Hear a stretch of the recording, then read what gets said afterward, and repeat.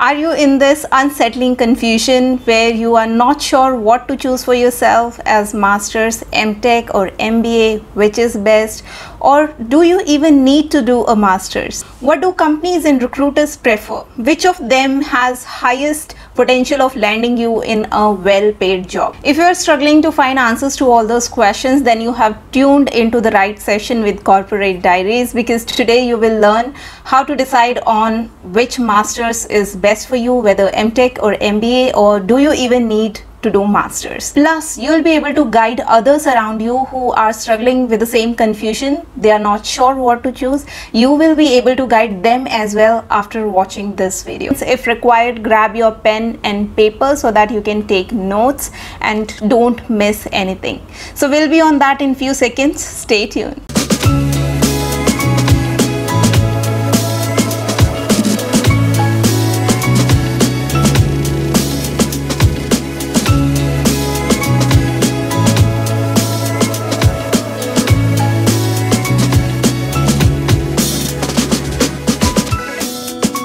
Welcome to Corporate Diaries.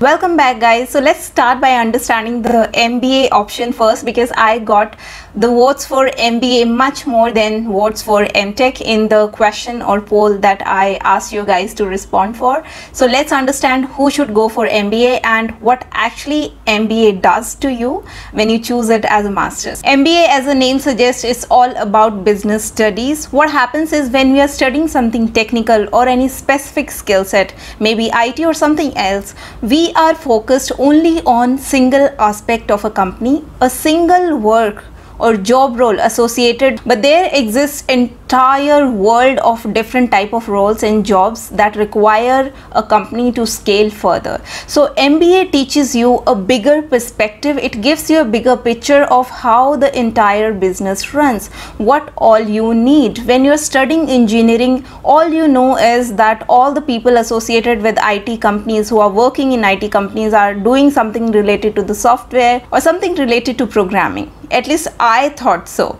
when I was studying my engineering, or maybe I had little idea about few other roles, maybe HR, finance and things like that. The core technical role or core technical team inside a company are limited to only one team or two teams. There are 100 teams out there. What all of them do? What's the actual work they do? How the company is dependent on them to scale to further level, because obviously as a company you can't scale much with a technical team of few people, because they must be working on something very important, maybe a software product or something like that, but you need somebody to sell that product as well, because otherwise what's the use of working on that product? So that means you need people in your sales or marketing team. If you have them, you need somebody to design the documents which will be used to pitch to the client. Who will design those documents? Well, your technical guys, they are busy developing the software or the product. Your marketing guys, they are not efficient or are not trained to do that as well. Then comes into picture your design team. You need to hire designers. Once you have them, say you have pitched the product to the client. Now client may have several queries over 24/7 time. Who is going to respond to those queries? The owner, the developer, the designing team? No. Now you need to have a customer service team or client servicing team ready to respond to the queries that client raises. Great, we already have 4 teams. Now when we have these many people inside our company, we need somebody to manage the legal compliances as well. We want to make sure that our company is compliant to all state and national regulations of Employees Act.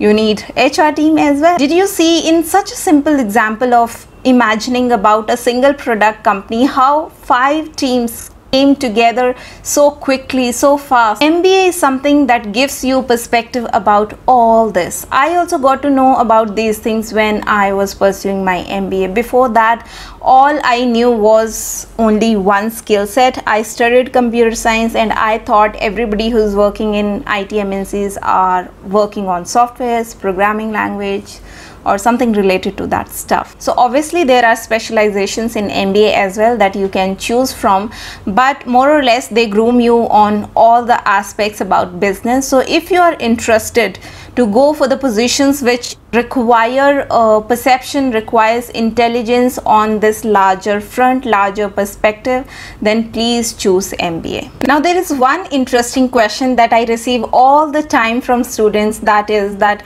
I'm not interested into technical job or I don't like coding, so can I go for management kind of role? I don't know why people has this idea of management jobs being really easy. Believe me, managing people is much tougher than managing softwares or algorithms. Another big misconception that these students has is that post their MBA they will land in a job which will pay them well, then they would get in a job after their BTech. That is such a myth, and if you have been living into that assumption, then I'm really sorry to break your heart, but that is not at all true. I am the living proof. The placement that I got after my BTech offered me much higher package than what I started after my MBA. And there is a reason for that. When you appear for interview for your technical skills, people can short measure how good or bad you are by your problem solving skills, the way you write your programming code. They can score everything.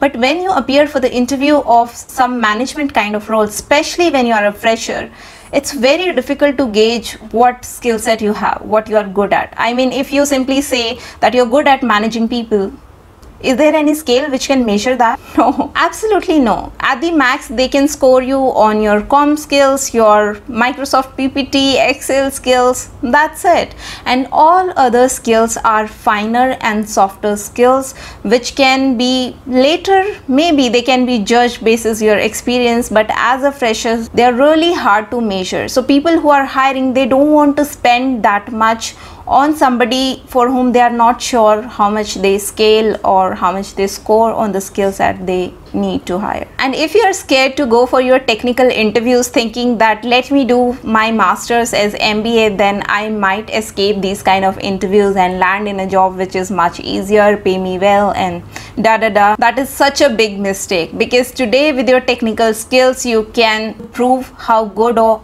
how average or great you are with your skills, while after MBA you might be good at those skills, but it will be difficult to prove those fine skills to the interviewer. Okay, now so who should choose MBA? MBA is for those people who want to understand the holistic business picture, or who want to learn business skills, want to learn the finer skill set of setting up a business, who feel that eventually over a period of time they would start something of their own, then MBA would definitely help you. Or if you have inclination towards management kind of roles, not as an escape but naturally you have inclination, you have interest towards that, and rather than putting your effort into technical skills, you are willingly interested to put your 200% in the softer skills, finer skills, the management kind of skills, then it is a good choice for you to go for MBA. So moving on to our second option, which is Mtech. Though there are very less people, less students who have opted for this choice,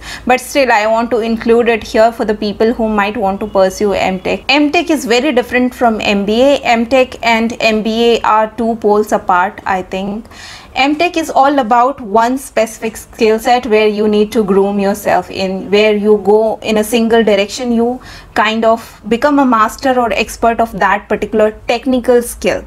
While MBA was all about expanding your horizons, seeing how the overall business come into picture. So Mtech is for those people who want to deep dive into that technical subject further, specifically for the people who are intending to have a career into research and development. Very important. People who see themselves in research and development kind of roles, you will have to do Mtech for that. Number two, people who are willing to have a career into teaching or taking it to further level like studying PhD and stuff. For that as well, Mtech is a very necessary degree, or I'll say masters. Now third and the most important thing, which most of these students don't realize, I know a lot of people want to make a career into data science, but they don't have enough awareness about data science, what all it takes. So if you see yourself into data science kind of career, then you must choose Mtech over anything else.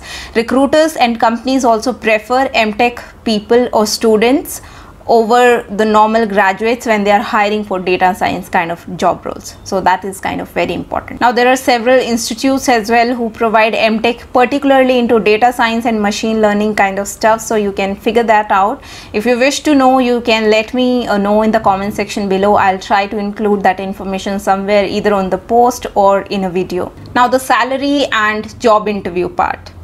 Obviously when you are an MTech, your pay rates are little higher than what it is for a normal graduate, but you have to keep in mind when you are appearing for an interview, expectations from an MTech candidate is much more than what it is from a BTech candidate. If you perform as per the standard of a BTech graduate, you will not be hired.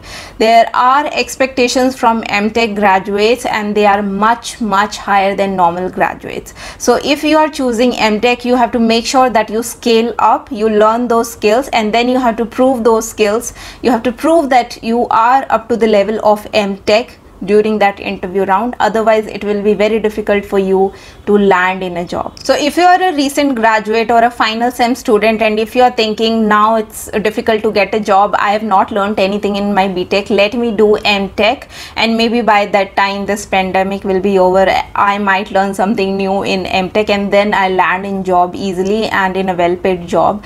You are fooling yourself, because it will be much more difficult for you to prove your skills at that level than it is at this level, believe me. So stop fooling yourself and choose MTech only when you are serious about your future prospects, not as an escape. Okay, so we are on our last option, which is, do you even need to do masters? I saw in the poll that a lot of people have opted for this option as well. While there's nothing wrong in that, but today I'll tell you why somebody is required to do masters, why masters even exist, because if it wasn't important, it wouldn't have existed. Okay, the thing is, when you start your career, there's no need of masters. But when you are around 10 to 15 years of experience in your particular domain, and when you are expecting a promotion to a director kind of level or any C level, CEO, CFO, or maybe people around them who are at decision making positions. For that, if there are two employees which qualify for that promotion and one of them has done their masters, doesn't matter MBA or MTech, but have done their masters, then management will obviously pick or choose the one which has done masters over somebody who has not done their masters.